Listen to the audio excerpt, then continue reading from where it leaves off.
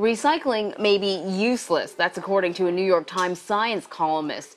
In 1996, John Tierney wrote a controversial article called Recycling is Garbage. Now, 19 years later, he's reviewing the policies he trashed in a new opinion piece. Tierney writes, when it comes to the bottom line, both economically and environmentally, not much has changed at all.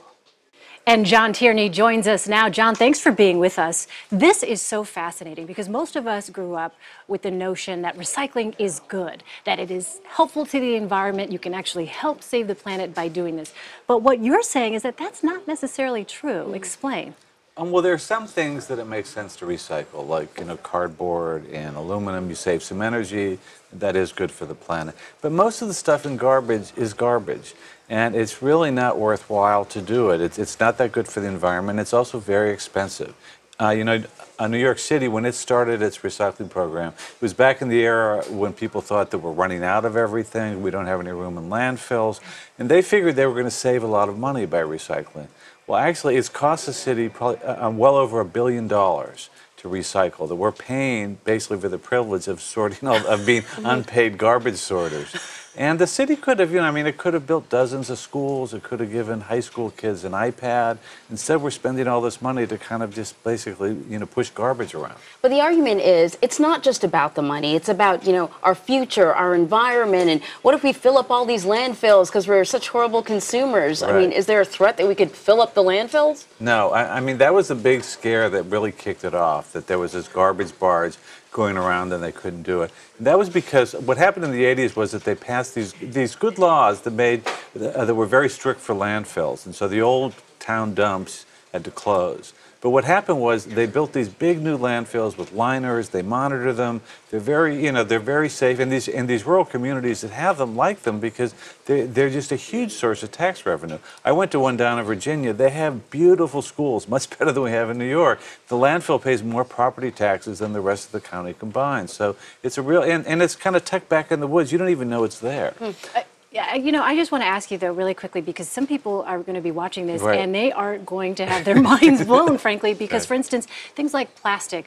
What is your understanding of recycling plastic? Because I know folks, myself included, yeah, who are very mindful of the fact that plastics oftentimes can end up in the ocean, and it hurts marine life, and we've all heard about the garbage patches that circulate, right, in the oceans and how devastating that has been for marine life. What exactly is the worth, in your view, of recycling plastics? Well, the stuff in the ocean, there's a great article in Reason magazine called Plastic Bags Are Good For You that debunks a lot of the stuff about the garbage. That's a whole separate issue. But, recycling aluminum cans, when you do that, you save a lot of energy, and that means that there's less greenhouse gases, which is a good thing. But plastics doesn't make really that much difference. It doesn't save that much. And if you wanted to offset the carbon emissions that you're responsible for when you fly to Europe and back, you would have to recycle 40,000 plastic bottles.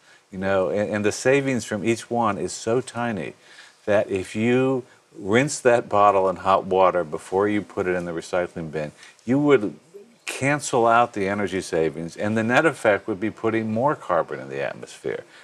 So then one more question, what do we do? If it's not recycling, then what do we do? Well, the simplest thing is really just to put stuff in landfills or in these modern incinerators that create, green energy. They're very clean. They're very popular in Europe and Japan. We just have a thing against it in the U.S. Recycling paper and cardboard and metals makes sense.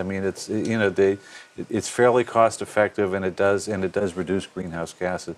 Most of the other stuff, like the food waste and all this, it's very expensive to do. It doesn't really do much for the environment, and of course, it's all that time we spend sorting garbage. It bothers me to see kids, spending so much time in school learning about garbage. There's so much more important things they could study. You first sounded this, though, in 1996, and here we are in 2015. You think it'll be harder for people to receive your message today compared to in 1996? Well, it's become a religion, and people just think of it as that they're doing something good. And the real reason I think that it happens is people feel guilty that I buy so much stuff, I take these trips, I have a country home that uses all this energy. So if I recycle, I'm performing this indulgence that the Catholic Church used to do. But it's not, and so maybe it's good for your mental health, but it's not really doing a lot for the planet, and it's costing a lot of money. So. Fascinating Yeah, to it hear is. your perspective. John Tierney, thank you Thank so you. much for Thank joining you. us.